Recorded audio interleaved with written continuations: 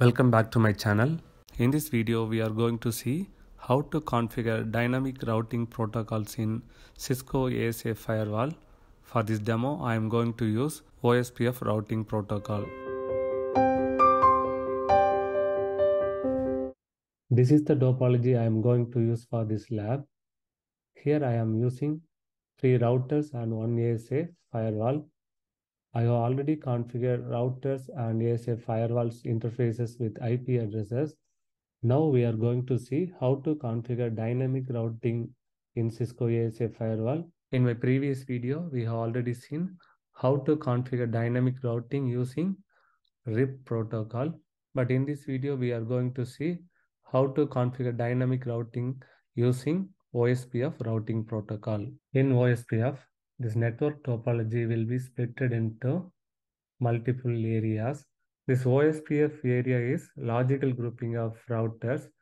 We can say like this. It is a logical grouping of routers interfaces. These two interfaces, we can say it as one OSPF area. And these interfaces, we can say it as one area. And these two interfaces, we can consider as one OSPF area. Now we can say from this topology, we can split 3 areas, but for our demo, I am going to use single area. All these 3 routers, I will use it as a single area. To configure OSPF, we are going to use these 3 commands. The first command is router OSPF and then process ID. This one is the process ID. This process ID will start from range from 1 to 65,535. Any positive integer number we can use. This command will enable OSPF process. This process ID no need to be identical in different routers. It can be different in different routers. The next command is router ID. This router ID will be useful in identifying the OSPF router in OSPF routing domain. By default, OSPF process will dynamically allocate the router ID in this order. The first priority is the highest loopback interface IP address. If there is no loopback interface available for that router, it will choose the highest physical IP address available for that router. But setting the manual router ID is helpful in troubleshooting and it will reduce the link state advertisements, LSAs. This router ID is the 32-bit number, so we can give like this. The next command is network statement. Before seeing this command, the first command router OSPF process ID. This command will initialize the OSPF process, but the network statement command, it will identify the interfaces that OSPF process will use. Also, it will identify the area that interfaces participate. In this command, network, then this is the IP address, and then this is not subnet mask, this is wildcard mask bit, and area number. Network, IP address, wildcard mask. This is not subnet mask, this is directly opposite to subnet mask, and area ID. Now we will see how to configure OSPF routing protocol in all the routers and ASA firewall. I'll open the console of router 1. This is router 1 console. Here we can see we have already configured this router with IP address. In continuation to our previous video, we have already configured this router and ASA firewall with RIP routing protocol. Now, before configuring OSPF, I'm going to remove this RIP from all the routers and ASA firewall. To remove RIP routing protocol, I'll go to configuration mode. The command is no router RIP. I'll use this command in all the 3 routers. I'll go to router 2. I'll go to router 3. I'll move to ASA Firewall. Here the command is clear configure router RIP. Now we will go and verify these router RIP configurations are removed from all our routers and ASA Firewall. I'll use the show route command here in Firewall. Here we can see router RIP. The RIP routing protocol is removed from the routing table. The same way I'll go to router 1. Here also I'll use the command show IP route. Here also we can see the RIP routing protocol is removed from the routing table of router 1. Now we will configure OSPF in all the 3 routers. I'll go to configuration mode in router 1. The first command is router OSPF and the process ID I'll give 1. The next command is router ID. Router ID for router 1 I'm going to give 1.1.1.1. The next command is network. For router 1, here we can see in the topology interface G00 and other loopback 2 interfaces. These 3 interfaces we are going to configure OSPF. So these 3 networks I will use in this command. First interface G00, 192.168.1.0. I'll put question mark. Wildcard bits. Instead of subnet mask, here we have to, in OSPF, we have to use the wildcard bits. These wildcard bits are directly opposite to subnet mask. So instead of 255.255.255.0, I'll use 0.0.0.255. And then next we have to use area. Command is area. Here we are going to use the single area. So I'll give area 0. Next, I'm going to enable OSPF in loopback 0 interface of router 1. So 192.168.2.0. Next interface loopback 1. The IP address is 3.0. The network is 3.0. I'll save these configurations. Now we can check the interface OSPF configurations using this command. Show IP OSPF interface brief. In this command, we can see these 3 interfaces are configured with OSPF interface loopback 0, 1 and G0/0. Still neighbor should be formed that we are going to configure in ASA and other routers.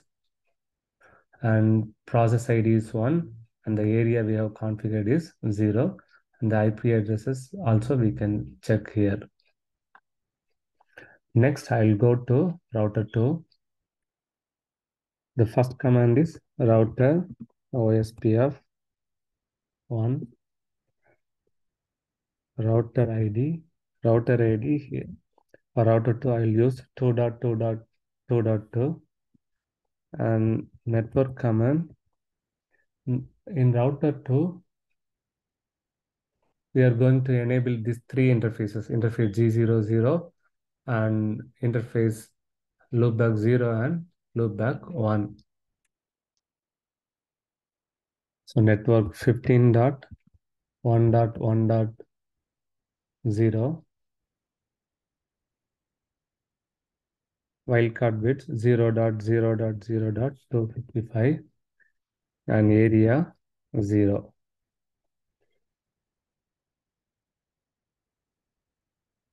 Next 2 interfaces are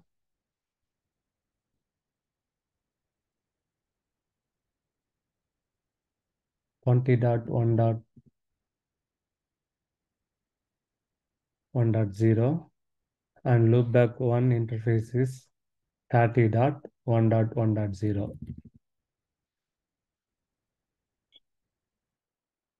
Now we have successfully configured OSPF in router 2. We can check here, show IP OSPF interface brief command. These three interfaces are configured with OSPF. Now I'll go to router 3. The command is router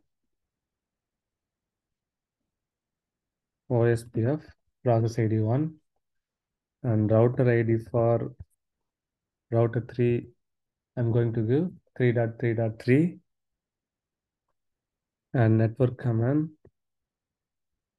I'm going to enable OSPF in router 3's G00 interface and loopback 0 interface. The network address is 172.16.1.0, 0.0.0.255. We have to give area 0. And for loopback interface also we have to enable OSPF. The network ID is 2.0.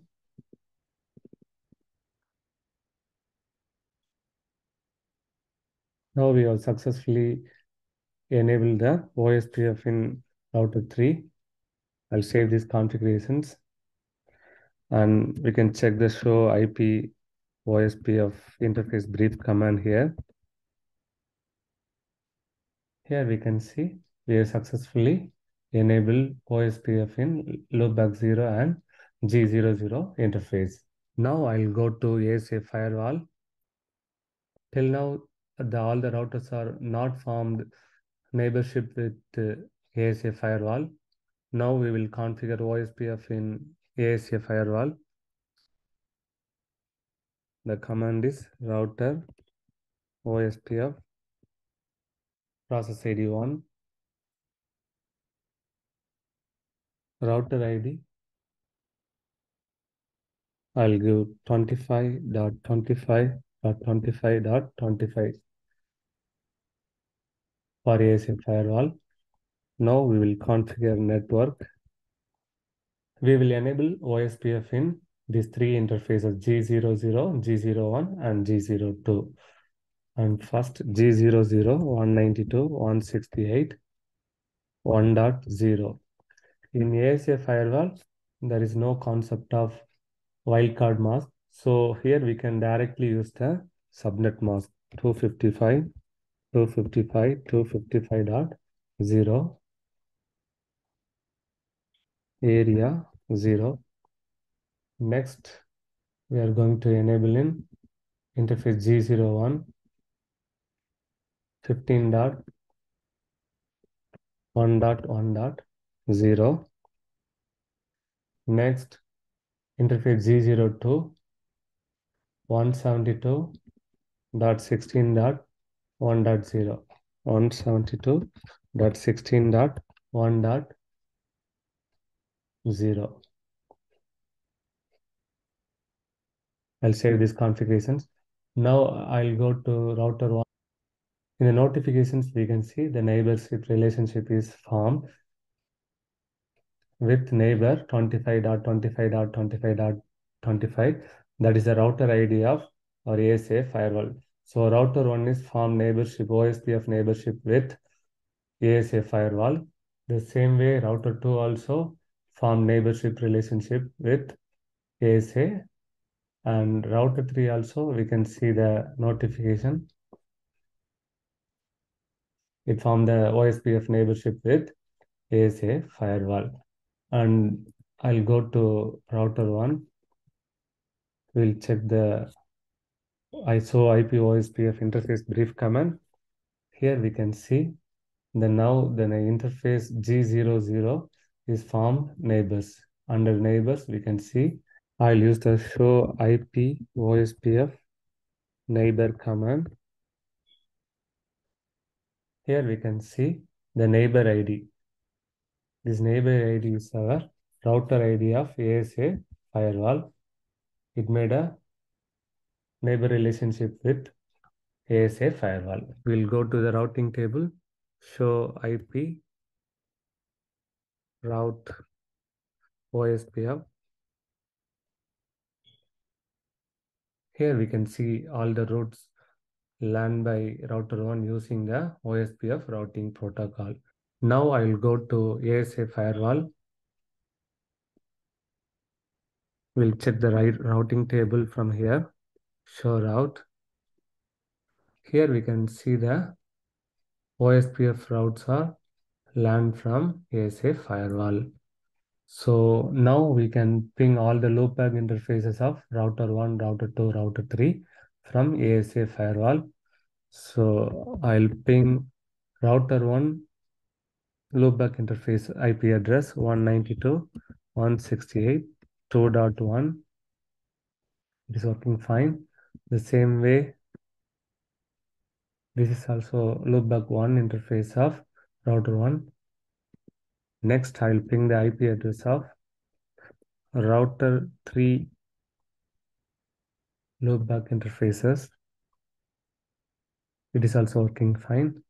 Now I'll ping the loopback interface of router 2, that is 20.1.1.2. It is also working fine. Another interface, loopback interface IP address from router 2, 30.1.1.2. It is also fine. This is how we have to configure dynamic routing using OSPF in Cisco ASA Firewall. Thank you for watching. If you like this video, please subscribe to my channel.